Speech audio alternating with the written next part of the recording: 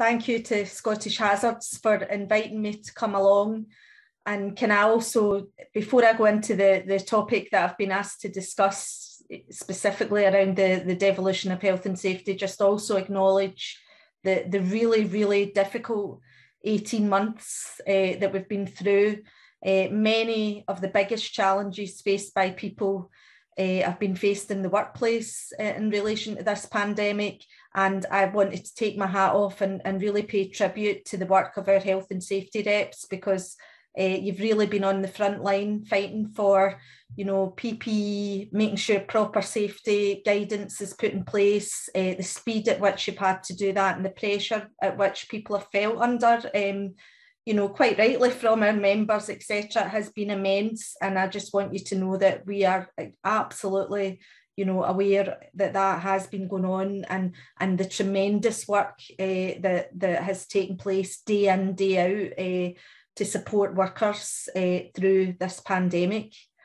And I'm glad to be invited to talk about the specific issue that I've been asked to address as part of the panel discussion today, and that's around the devolution of health and safety law to the Scottish Parliament. It's something that, as people will be aware, that the STUC has for some time now supported, and we also support what we would describe more widely as the whole suite of powers associated with employment protection being devolved to that Scottish Parliament level.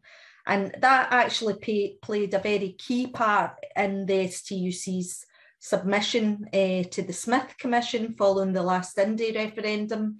And when we're talking about the whole suite, what we're saying is that as well as health and safety law, we would like to see minimum wage legislation, employment law, equalities law, and legislation covering trade union rights all devolved to a Scottish Parliament level. And I think that you can't really talk about the health and safety in isolation without talking about the rest of that suite of powers, because they're interlinked and intertwined with each other, and also to some extent intertwined increasingly with powers that are already being held and exercised at a Scottish parliamentary level. And it is really important that they come as a package, because as we all know, as trade unionists, you can have the best individual rights around on, health and safety, equalities, or any kind of employment rights, but your ability and the feeling of empowerment to access and enforce these legal rights can, in many cases, in practical terms, be effectively taken forward without the collective power offered by strong trade unions. So having that trade union legislation also devolved is really, really important to be able to empower people to enact a lot of the individual rights that they have. And if we're looking at devolution of these sorts of rights, if we look at models across the globe, there really is no sort of one size fits all when it comes to the devolution of these powers. We know that in different comparable states, a really wide variety of different approaches are taken. If you look at Europe, for example, employment protection tends not to be devolved as a competency within states. However, if you look at North America and Canada, the opposite is really true, where different states will have quite high level of devolved legislation around that suite of employment protections.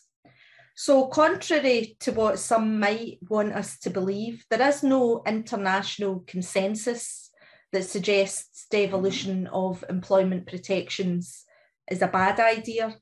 In fact, the principle of subsidiarity would dictate that legislative competencies should sit at the most local possible level, while, of course, maintaining coherence and being able to be effectively delivered by whatever administration is in charge of them.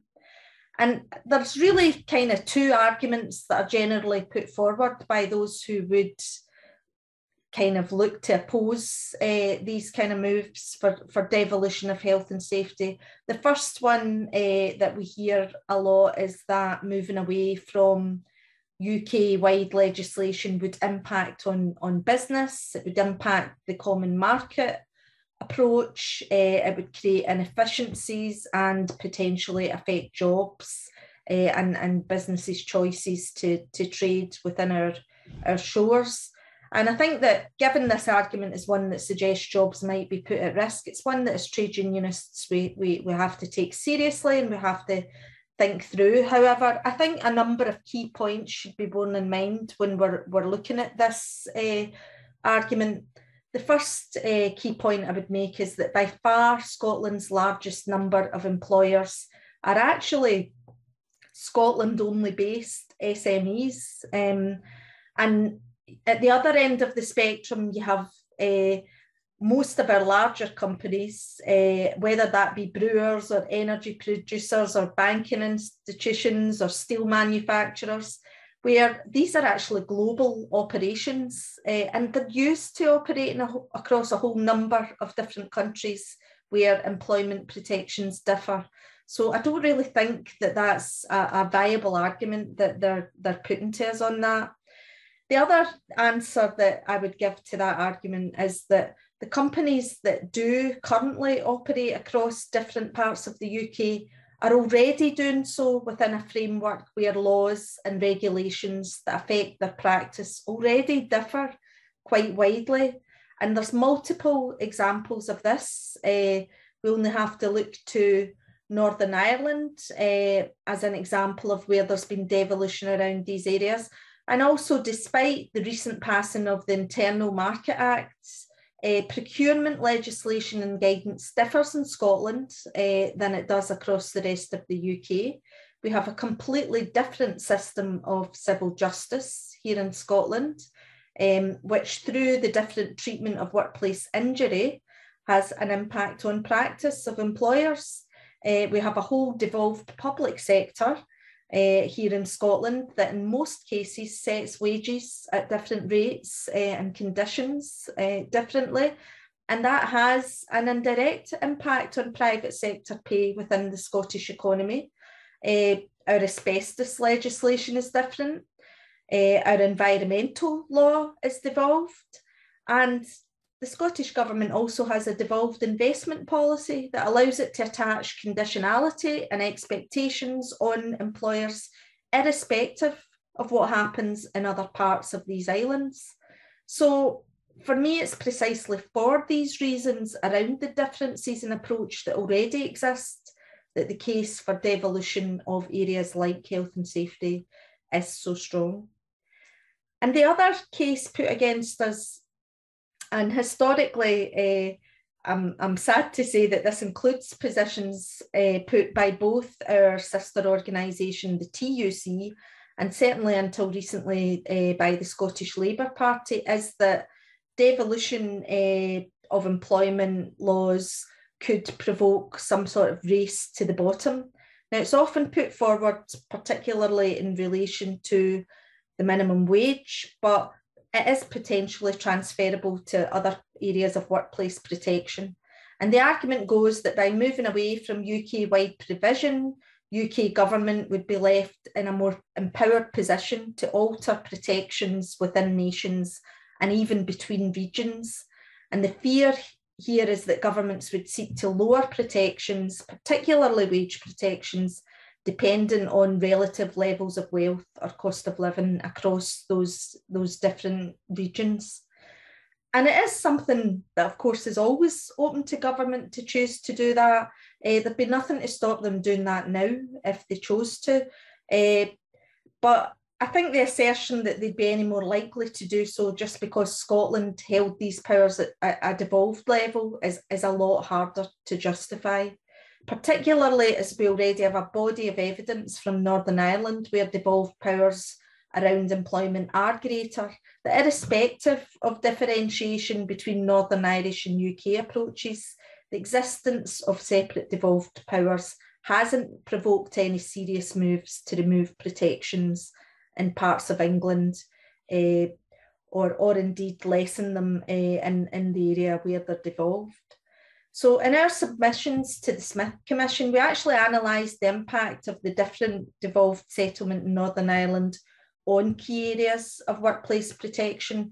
And what we found was that despite the differences, the majority of workplace protections in Northern Ireland still mirrored those of the rest of the UK, and that where divergence had been achieved, it was actually to the advantage of workers in that region. So when it comes to whether we'd be likely to see some sort of race to the bottom in Scotland as a result of such changes, I think we can say with some confidence that there's very little evidence to suggest the prospect of Scotland seeing a weakening of employment protection relative to the rest of the UK through devolution of these sort of areas. And I think there is also a lot that we could gain from this. We know through many years of research and experience that there's a Scottish health and safety and indeed a public health anomaly in Scotland. There are differences industrially between Scotland and the rest of the UK. These differences are related to the pattern of industry, to our geography, and also to deep-seated social factors. And it seems hard then to argue that a Scottish-centred approach backed by legislation in Scotland, and yes, with a properly resourced Scottish Health and Safety Executive, couldn't better address the particular issues that we face in Scottish workplaces. Moreover, we already have a range of evidence that through our lobbying and campaigning, we've consistently been able to achieve stronger support in the Scottish Parliament for health and safety protections, even if for constitutional reasons the ability of the Parliament to legislate has been curtailed. So, for example, the Scottish Government remains pledged to repealing Section 69 of the Enterprise and Regulatory Reform Act, if it had the power to do so. And despite some differences on what can currently be achieved, successive political administrations at Holyrood have accepted the logic of strengthening corporate killing legislation. And we've also been ahead of the curve in Scotland on asbestos and pleural plaque, thanks to the campaigning zeal of asbestos support organisations. So I certainly have faith in our ability to campaign and lobby further and win vital protection for workers here in Scotland if we can win the power of the Scottish Parliament to legislate on these issues. And whilst there's no immediate evidence that UK government will cede this power at any time soon, we all know that we live in a Scotland where our constitutional future is far from settled, and there could be significant opportunities ahead for further devolution of key laws in the context of a potential further Indy Rev 2. So I think we have to remain alert and be ready to reach for such gains when the time comes. And of course, we're now living through the pandemic, and this has resulted in us seeing a sort of blurring of the hard lines that separated reserved workplace health and safety from the devolved powers that have been held in Scotland. And while the STUC hasn't always agreed with the Scottish Government on its public and workplace health positions over the past 18 months, I think we've frequently successfully influenced them towards a more safety-oriented approach than there has been seen in Westminster.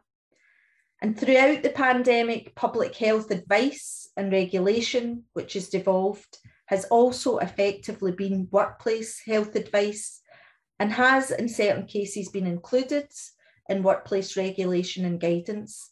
So during this period, the Scottish Government has extended its reach into the workplace like never before.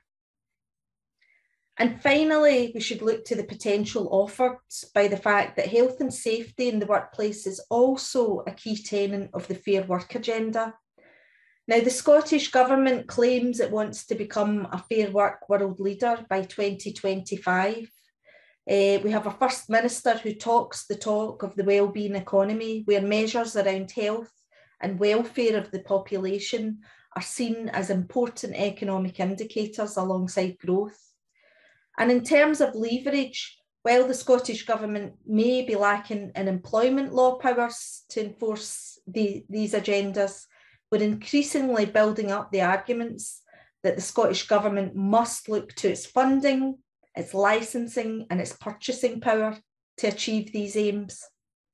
Because there's at least a £13 billion procurement and funding budget in the mix. So when it comes to Fair Work, the STUC is pressing hard for conditionality explicitly linked to clear Fair Work benchmarks to be placed on all public funding, commissioning, procurement and licensing, and clear commitments from employers around health and safety should form part of that package. These are things that government could be doing right now. So perhaps by increasing the focus that we place on that and achieving better outcomes in the short term, that too can help us further make the case that with greater powers over health and safety at work and the whole suite of employment protections and trade union rights, greater things can be achieved for Scotland's workers in the future. Thank you.